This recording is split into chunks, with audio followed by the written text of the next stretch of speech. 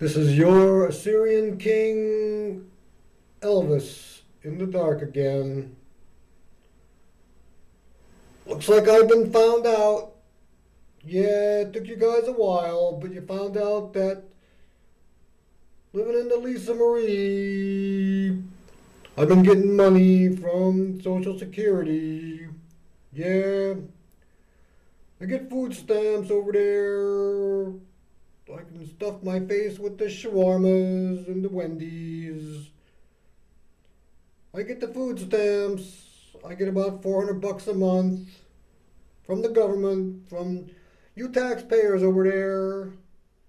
So I guess you're paying your taxes to your Assyrian king, your Assyrian god. You've been paying him all along, especially you people over there in Florida.